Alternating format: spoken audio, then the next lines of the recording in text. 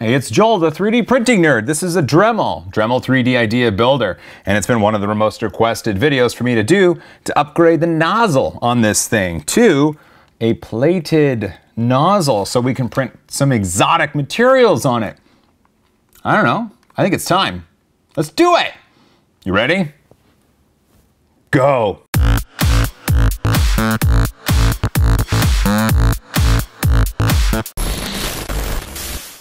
Welcome back. I've got a GoPro in here. Hi, GoPro. I've got you right there. What you need is a nozzle, and you need a 9mm socket. But if you look here, there's a socket missing, and it's 9mm. And I don't know where it is. Dang it. So this is 9mm, and I'm going to use this. There we go. The nozzle's right here, and this fits over it nicely. The heater block is right above the nozzle, right there. So the idea is to heat it up, hold on to the heater block, and then undo the nozzle. Be careful, everything's hot, obviously. When you're done with that, put the new nozzle on, tighten it up, and then Bob's your uncle. There we go. That should be easy. Okay, first things first, let's heat this baby up. This is the exciting part. No, no, no! Oh, where are you going? Get back. Okay, tools. Preheat. The extruder. Start.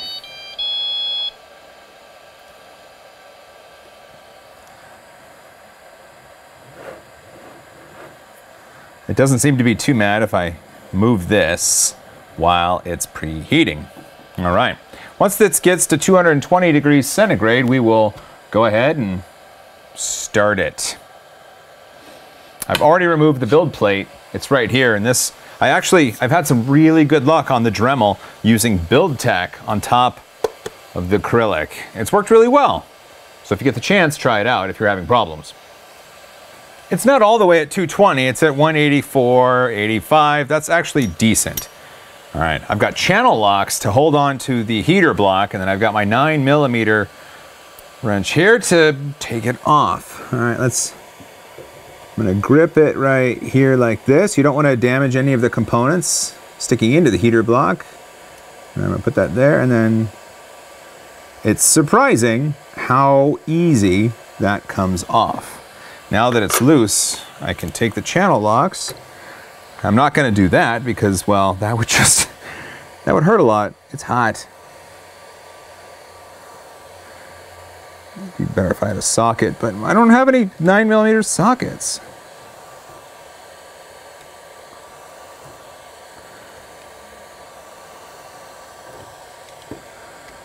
Yeah, I suppose I should find it. Here's the best part. This nozzle is 12 degrees right now, meaning a 212 degree nozzle will drop onto the plastic of the Dremel 3D Idea Builder, probably melting it a little bit. Unless I can catch it with these channel locks. I suppose I could wear gloves, but probably can't find those either. There we go. This is out. This is the nozzle, and this is the PTFE tube. And it comes out, and look, there's a bunch of filament in there, and that's okay. It's hot. It's really hot. The nozzle's even hotter. Here's what I'm gonna do. I've got my sockets here, and they're metal, so I can put the nozzle on the metal and let it cool down just fine. Now we take the plated nozzle out of the package. It is a Micro Swiss. I don't know if you can read that. That light's pretty bright, but it is a Micro Swiss genuine nozzle. Picked up from protopasta.com. Love those guys. PTFE tube is gonna go in like that. And then we'll see if we can get it in and started. Sometimes it works. Just have to be careful because everything is, again, really freaking hot in there.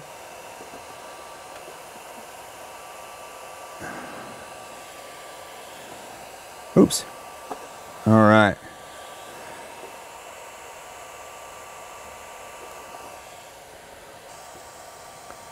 Let's get it up in there.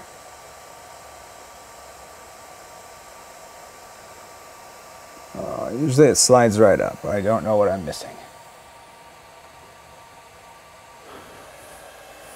Okay, I ran into a snag and this wouldn't go up there, and here's what I forgot to do. Forgot to remove the stupid filament from the, it's been a long day. Don't judge me. But anyway, I got the filament out in the tube. Well, it'll go up just fine.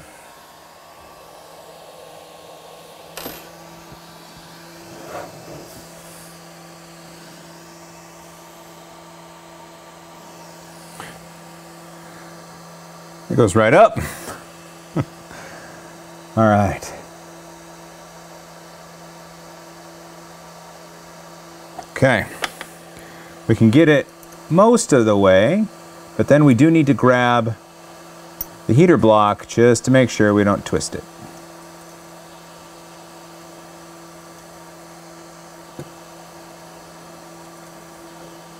All right, it's snug. I'll use my channel locks.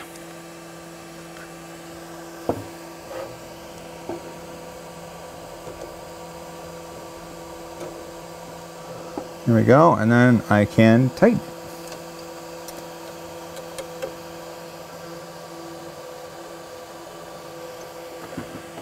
That's it.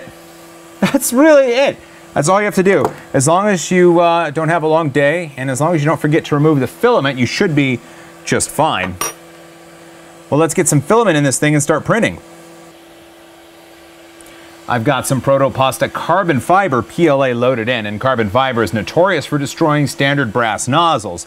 The Micro Swiss plated nozzle from Proto Pasta should do the trick. Let's build something, shall we? I don't remember what I have on this.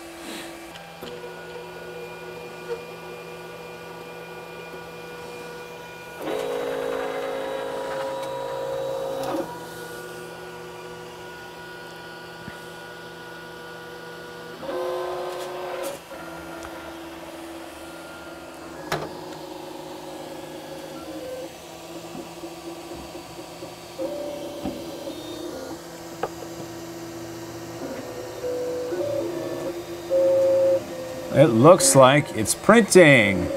Sometimes when you replace a nozzle, you do need to re-level the bed, but this went pretty simple.